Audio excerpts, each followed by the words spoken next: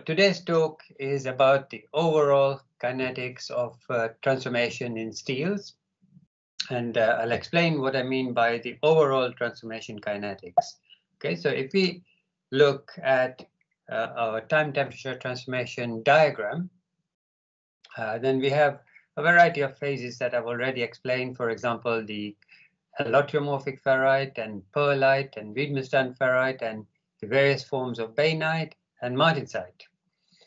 And we've gone through the theories for the growth of each of these phases. And of course, they have to nucleate as well.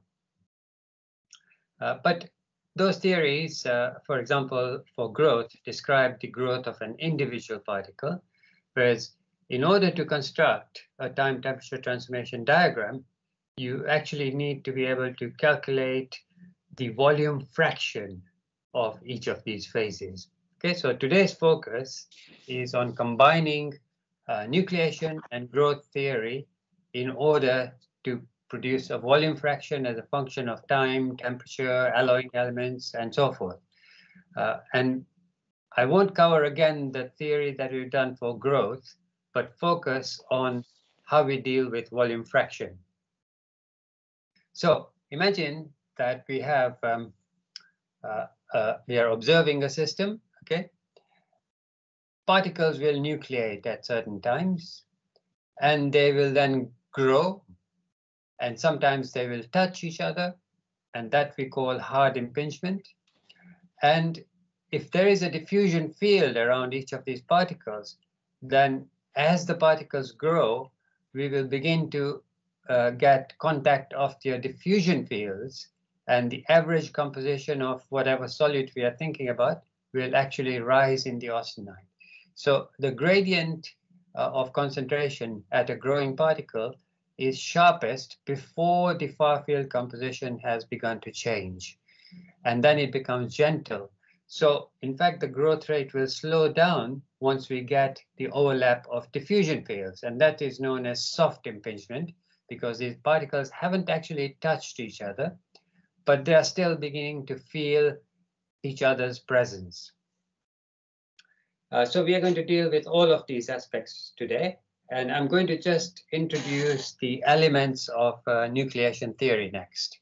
So let's imagine that we are forming a new particle inside the austenite, and it is in the shape of a sphere with a radius r. And if this is the free energy of austenite and this is the free energy of ferrite, and we have supercooled it below this equilibrium temperature, so we have that much driving force available, the chemical free energy change. So if I multiply delta G chem by the volume, because this is the free energy change per unit volume, then I get a term here which is 4/3 pi r cubed into this delta G. But generally speaking, there will be some strain energy because the density, for example, of this particle may be different from that of the austenite. So that opposes transformation. This term has a negative value, whereas this has a positive value. So strain energy per unit volume multiplied by the volume of the particle.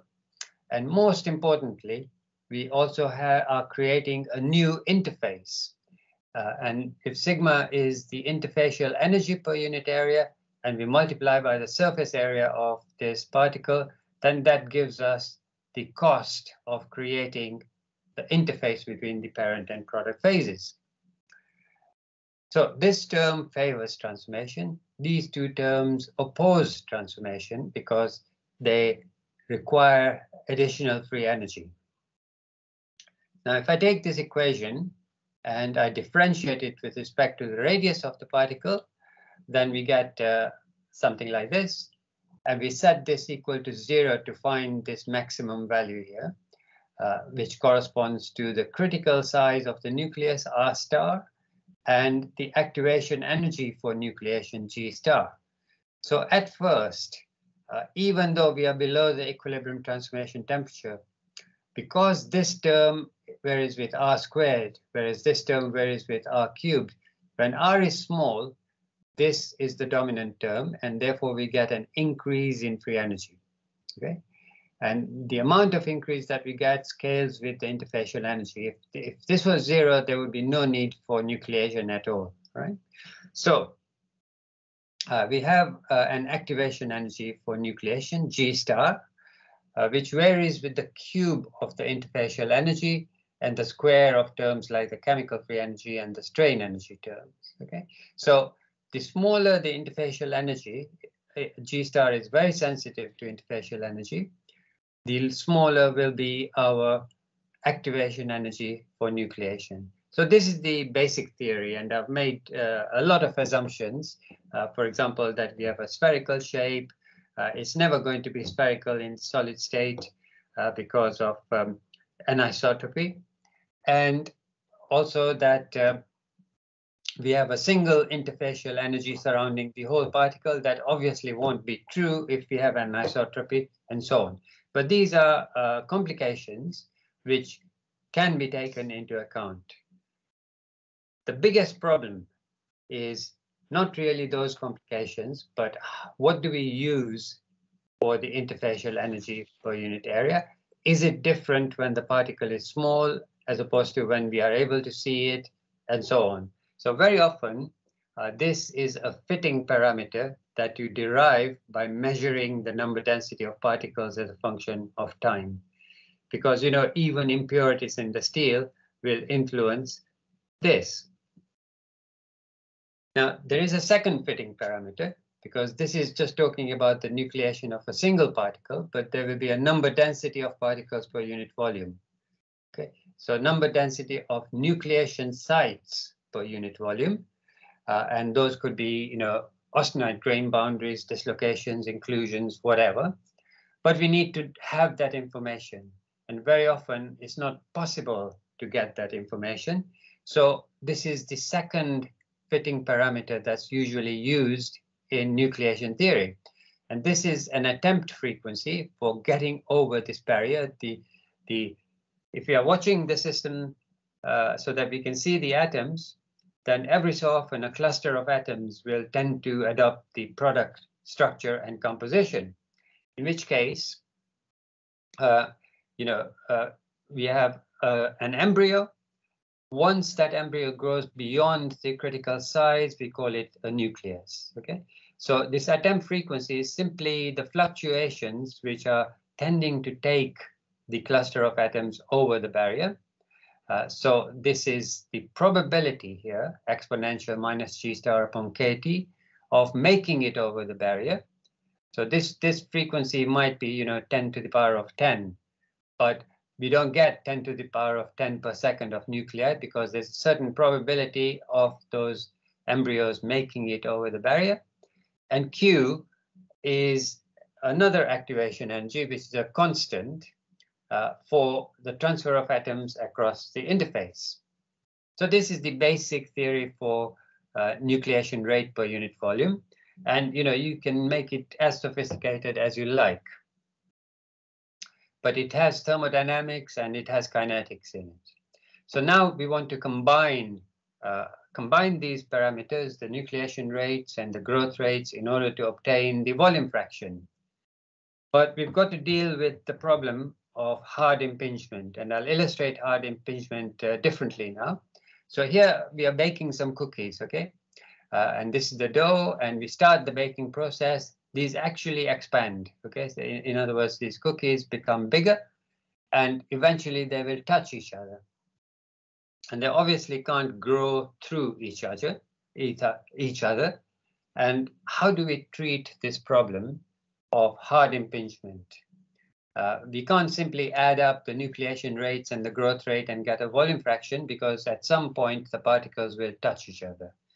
Well, you know, this was actually solved by Avrami and Johnson-Mehl and Kolmogorov many, many decades ago, where they said, okay, let's make the assumption that we let the particles grow through each other, okay? So even though that is physically impossible, we will let them grow through each other.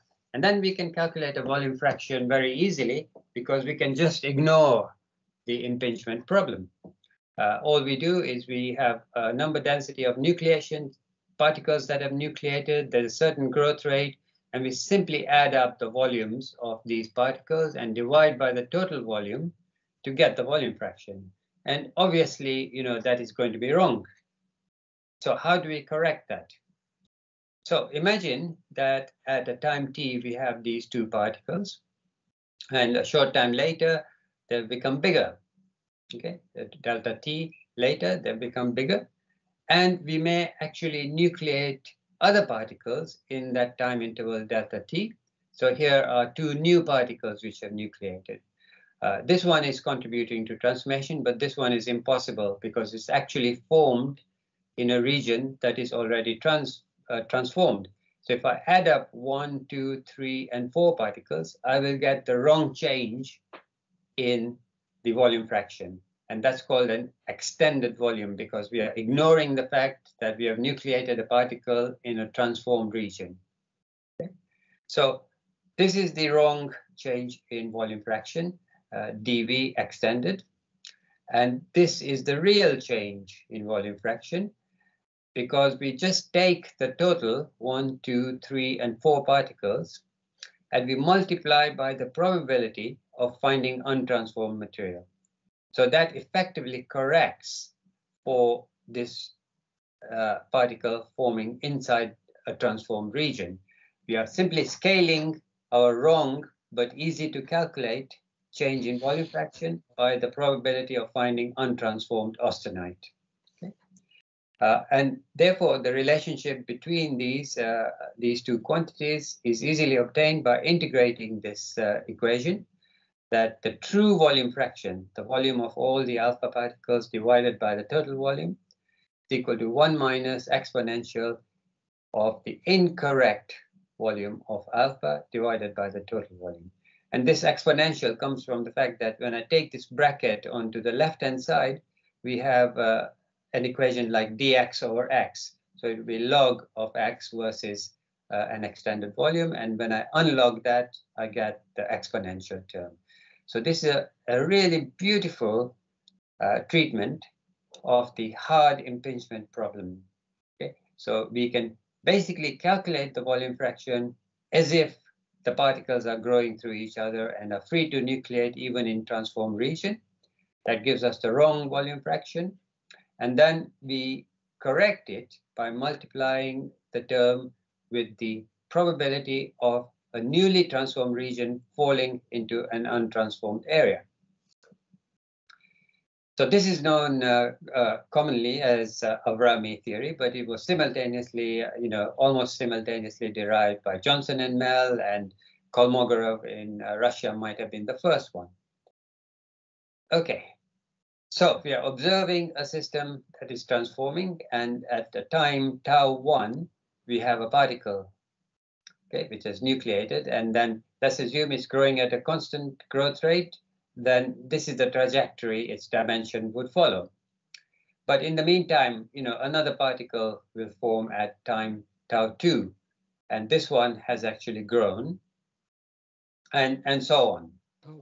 So the volume of a particle that has nucleated at a particular value of the time tau is simply the volume of a sphere with the time t minus tau, because the particle doesn't exist before it nucleates, all right? And this is the velocity, growth velocity, which I've assumed to be constant. So this is the volume of a particle that has formed at a particular value of time given by tau 2, tau 3, or whatever. And the change in extended volume in that time interval between tau and tau plus d tau is given by the number of particles that we expect to nucleate in this time interval, nucleation rate per unit volume multiplied by the total volume, and then the volume of each particle that is formed in this interval. Okay, so this is the change in the extended volume of alpha. And we scale it now with the probability of finding the particle in an untransformed region. So it's simply this equation multiplied by this probability term to get the real change in volume fraction. And I'm going to represent volume fraction as the volume of alpha divided by the total volume. and then integrate this, and we get the famous Avrami equation, where the volume fraction is psi, 1 minus exponential, the velocity cubed, the nucleation rate, and time to the power of 4. So this equation actually contains everything, because the velocity and the nucleation rate depend on thermodynamics and therefore on your alloying elements and the undercooling below the equilibrium temperature, and contains time and is for isothermal transformation. And I explained to you that I made the assumption of a constant velocity and a constant nucleation rate, but all of those can be as complicated as you like. You could have, for example, anisotropic growth rates, or you could have a nucleation rate which changes with time, and so on. The values of these exponents will be different, but we've taken full account of the impingement problem. Okay. So if I plotted this curve, it would give me these sigmoidal forms, all right? And the reason is that at first there's plenty of untransformed material, so the rate of reaction increases, okay? And then it starts to decrease again as we run out of the parent phase. Okay? So we get a curve which is sigmoidal in shape. Now, if I plot the volume fraction of transformation, let's assume that we can change this strain into a volume fraction at an isothermal temperature, then that simply gives me our classic time temperature transformation diagram. So if I supercool the austenite here, it takes that much time for the reaction to start and then progress and then complete. Okay, so that's how a time temperature transformation diagram can be generated using theory. The rates, in this case, for a particular C curve here, the rate is slow when you're close to the equilibrium temperature because the driving force is small. And then the rate is slow at a lower temperature because diffusion is slow. Okay. Now, the interpretation of these curves, of course, depends on the mechanism of transformation. So we have a set of curves where you have diffusion and a set of curves where you have a displacive mechanism of transformation, which are at a larger undercooling because of the dominant role of strain energy. So for many years now, it's been possible to calculate time temperature transformation diagrams as a function of the alloying elements. So for example, here, if this is a plain,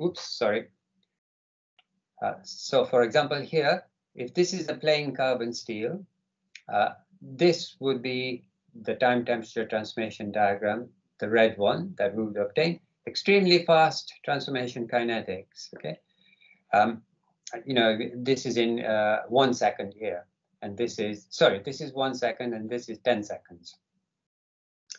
As we add alloying elements, we might accelerate the transformation, or we might retard it, depending on how the solute influences the free energy difference between austenite and ferrite.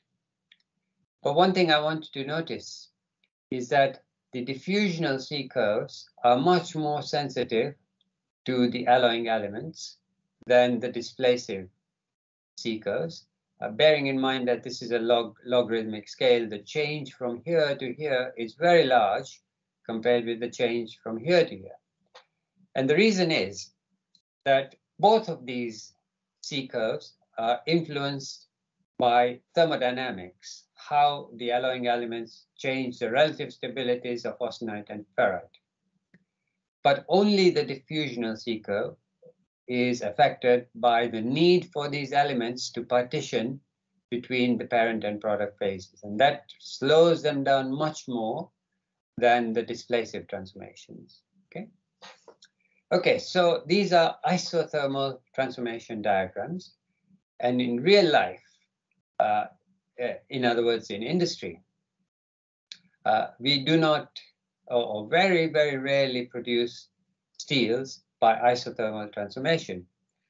Instead, they are produced by continuous cooling transformation, and you may get a whole mixture of transformation products. So this is a high carbon steel, and we have some proatectose cementite forming here. We have pearlite forming. We have these dark plates which are bainite. The lighter regions are martensite. And you even have clusters of white plates which are Wiedmann-Staden ferrite. So these transformations are not happening in isolated temperature ranges. They are all progressing as we cool the material. They're happening simultaneously. And the classical theory by Kolmogorov and Avrami and Johnson-Mehl only deals with one transformation at a time. And that is not appropriate for either continuous cooling transformation or transformation which is isothermal, where you get more than one transformation product. So, for example, Wiedmann-Staden ferrite and grain boundary ferrite, allotromorphic ferrite. They form at the same temperature. So how do we modify the classic theory for many transformations happening at the same time? So imagine now that we have two transformation products, alpha and beta. So at a particular time period, I've nucleated two alpha particles and they have grown to this size. And they are of this size. And a short time interval later, these two particles have grown. And we have also nucleated two particles of beta. Obviously, this is not possible because it's formed inside already transformed material, but that's not an issue. We can correct by multiplying by the probability of finding untransformed material, but this time taking care to include both alpha and beta in this simple equation. But more than that, we need two of these equations, one for the alpha phase and the other for the beta phase. And we have to solve these equations simultaneously. And it's very easy to do that in a numerical procedure, because then you can also take account of any changes in the composition of the parent phase as transformation progresses. And if you have 6 transformation products, then you have 6 of these equations which you solve simultaneously using a numerical procedure. And you get curves like this, where this is the total amount of transformation, this is the amount of alpha, and this is the amount of beta. So notice that they are forming simultaneously. Okay? They're both increasing volume fraction at the same time. They're happening at different rates. And that is natural if they have different mechanisms of transformation. But they are forming simultaneously. Whether it's continuous cooling or isothermal transformation, you can now treat the evolution of microstructure no matter how many phases are forming at the same time. Now, this is interesting because the question arose in an earlier lecture: how do we control the amount of Wiedmann-Staden ferrite? So these calculations that I'm showing you are consistent with experimental data, and they use this simultaneous transformation theory to allow allotromorphic ferrite, Wiedmann-Staden ferrite, this is allotromorphic ferrite, Wiedmann-Staden ferrite, and pearlite to form at the same time. We are not saying that, look, pearlite start at this temperature, ferrite start at this temperature, and Wiedmann-Staden at another temperature. They are all allowed to form, and thermodynamics and kinetics determine which one dominates. Okay, so let's first of all look at this small austenite grain size, because obviously, the austenite grain size is important. It allows nucleation at grain boundaries, and there are other consequences which I'll show you later. If I have a cooling rate which is 11 Kelvin per minute, then I first form a lot of allotromorphic ferrite. So this is almost 70% here. Okay, and there is no Wiedmann-Staden ferrite, only pearlite forms when an appropriate condition for the Hultgren region in the extrapolated phase boundaries is satisfied.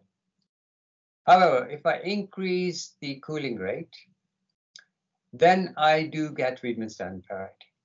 And notice that the amount of allotromorphic ferrite, which is the first one to form, okay, so that's very important. it starts at a higher temperature. It's the first one to form. Is actually quite small. It's about 50%. And there is room within the austenite for Widmanstatten ferrite plates to form. Okay? And finally, we get pearlite. So this was a 30 micrometer austenite grain size. Here we have 100 micrometer austenite grain size. And you can see even at this slow cooling rate, we are able to generate Widmanstatten ferrite.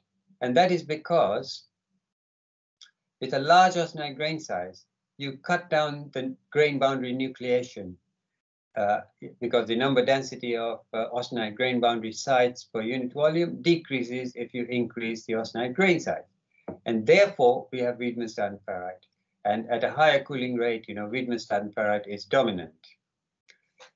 So one of the effects of austenite grain size is that if you cut down the number density of grain boundary nucleation sites, then other transformations which are prominent if you have lots of austenite available, for example, Widmanstatten ferrite or intragranularly nucleated ferrite, will be able to form. But if you have a small austenite grain size, if you have a large austenite grain size with reduced nucleation rate at the grain surfaces, then you will get lots and lots of Widmanstatten ferrite.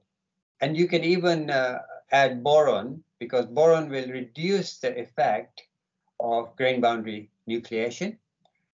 And at a 30 micrometer grain size, you will start to get Widmanstatten ferrite in this region. Okay, so anything that kills nucleation at the austenite grain surfaces will help other transformation products than ferrite to form.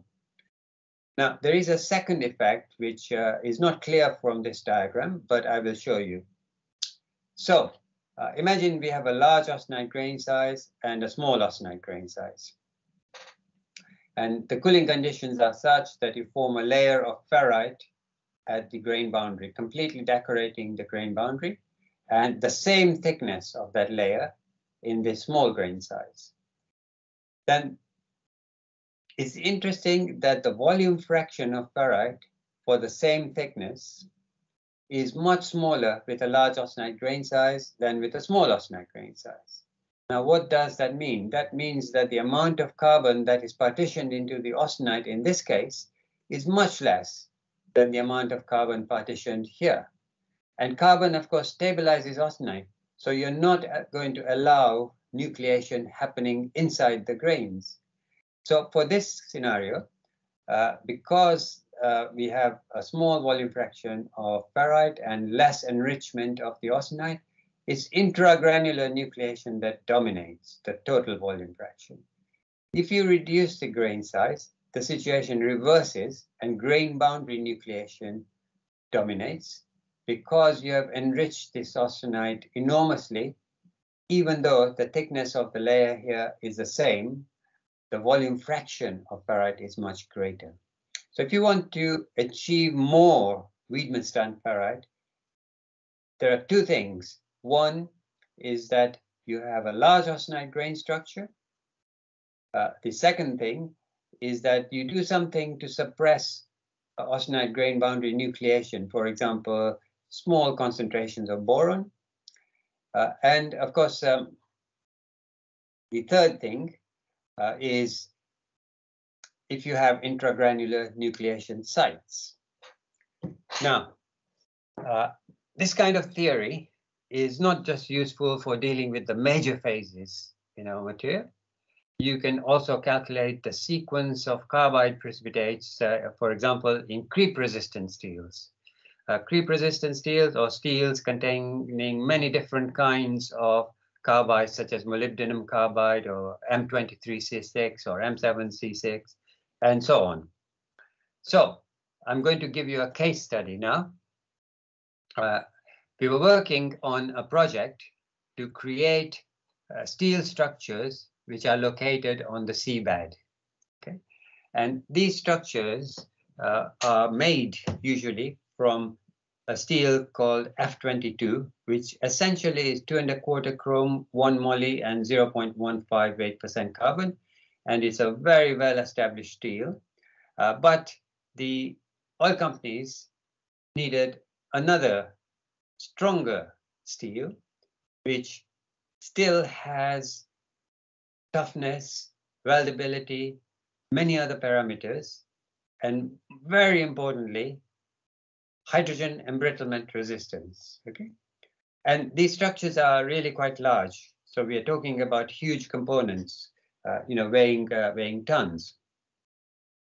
So your steel must have sufficient hardenability to transform uniformly into the required structure. So the first thing you have to do is a finite element analysis of the, say you austenize this large component and you allow it to cool in air, because you're not going to use forced air cooling or water quenching because these are huge components.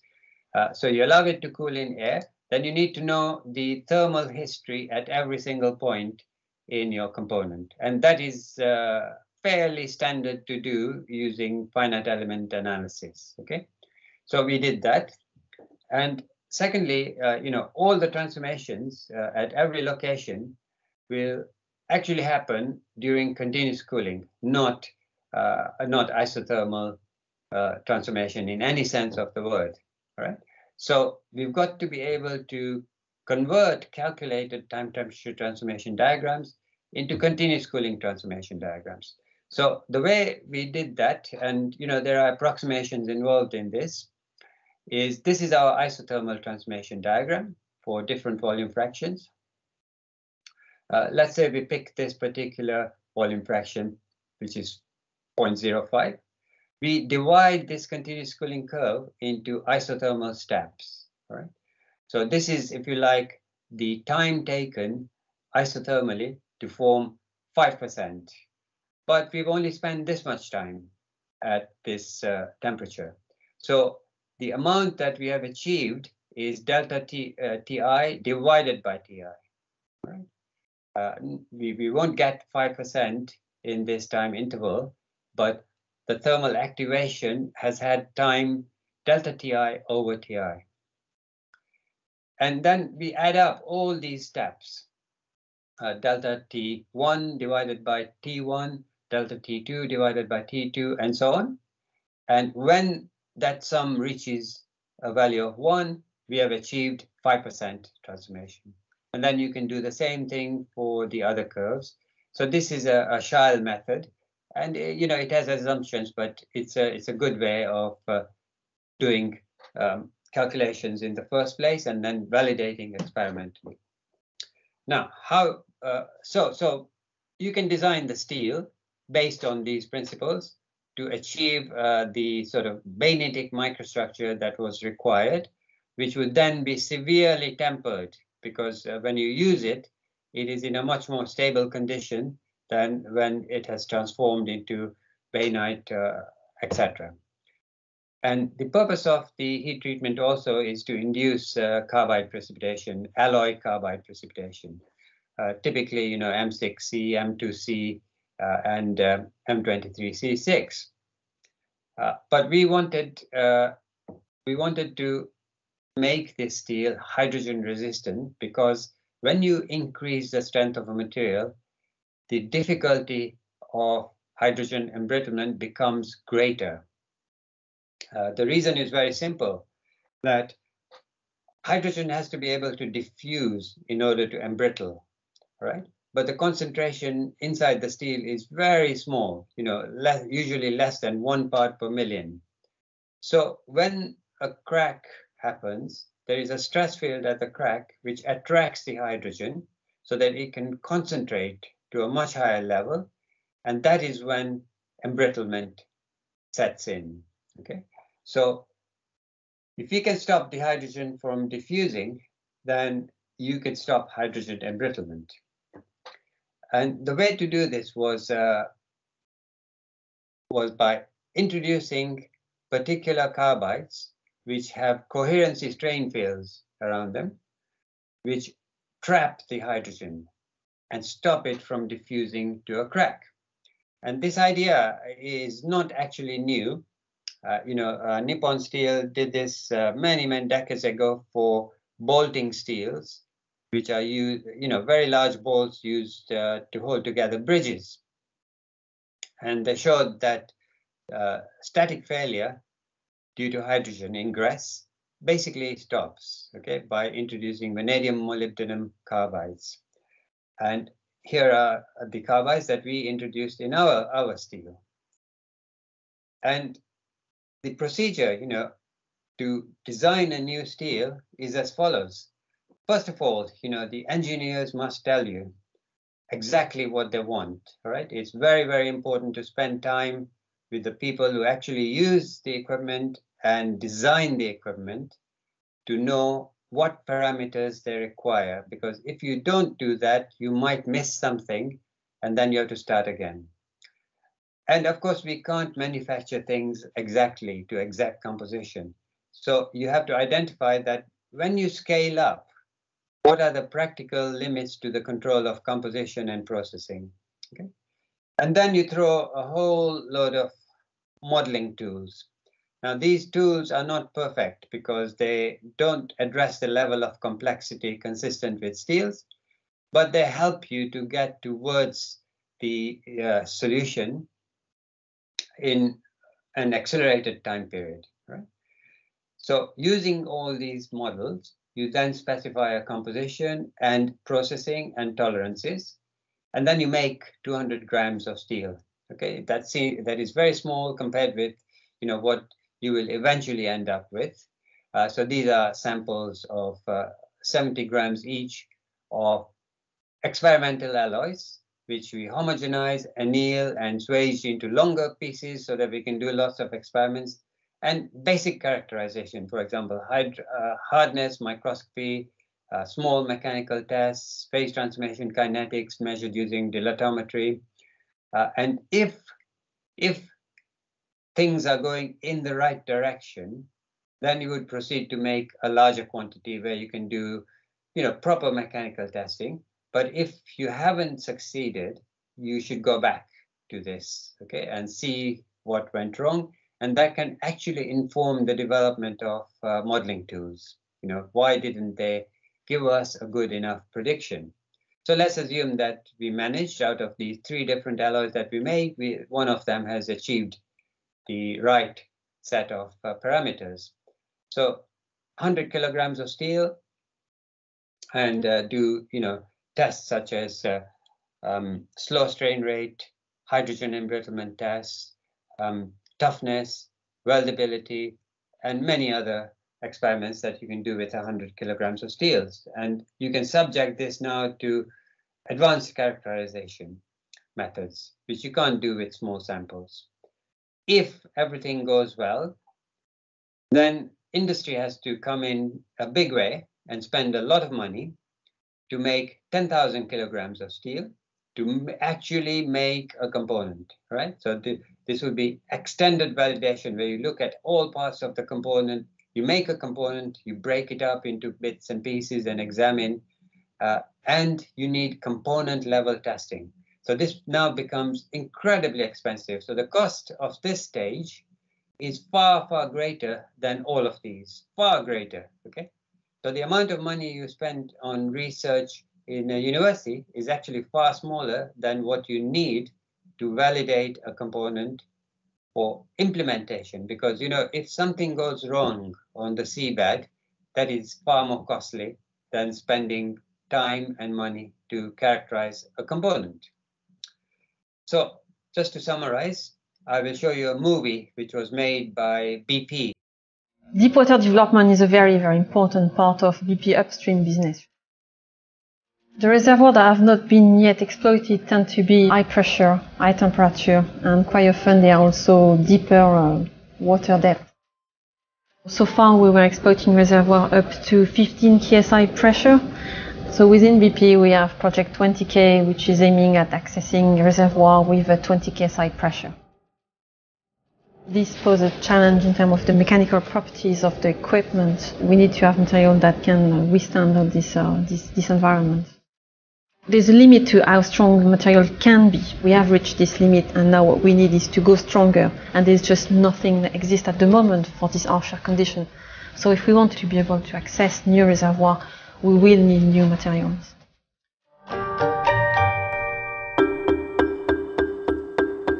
One of the most exciting projects is hydrogen embrittlement. We are after strong materials. Strong materials are particularly sensitive to hydrogen. Hydrogen will enter the steel by one way or another. Corrosion is an electrochemical process on components which are submerged. And if you put a current which reverses that process, then you stop corrosion. Then the hydrogen gets in. And even though the concentration of hydrogen might be 1 part per million, that has a dramatic effect on the mechanical properties of the steel. So the goal is to design a way of capturing any hydrogen that gets into the steel and stopping it from migrating to regions where it would do harm.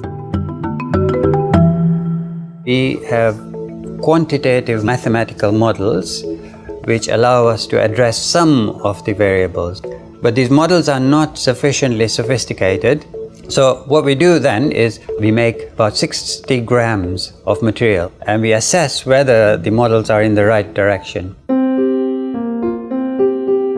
After the computer modeling, we create our first melt composition. What I got here is a mixture of pure element.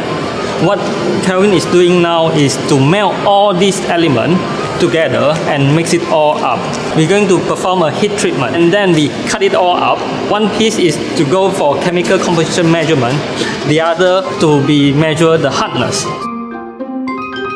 This equipment will separate out the hydrogen, oxygen and nitrogen, and then we can measure the amount of hydrogen inside the steel. When we first realized one of the alloy work to the specification, I'm very excited, but you know that more work has to be done.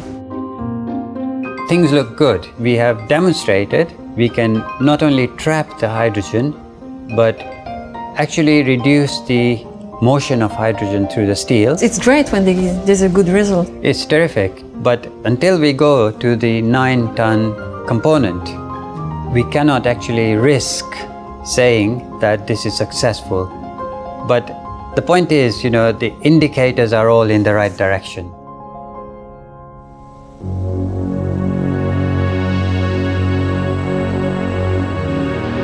Whole new ways of making materials have evolved. To really make innovative research advances, you need to bring something new, a new technique, a new approach. It's an enabler, so if we haven't got this alloy, we don't have the technology to exploit harsher condition reservoir. The ICAM project is focusing on the fundamental science, and sometimes it's a bit difficult to see from an industrial perspective the interest of doing fundamental science. All the academics I've worked with have shown really excellent expertise, very brilliant people focusing on developing engineering solutions. In 10 years' time, when this alloy will be available on the market and will enable access to new reservoirs, then we can look back at all the work done in ICAM and think that, well, it was worthwhile.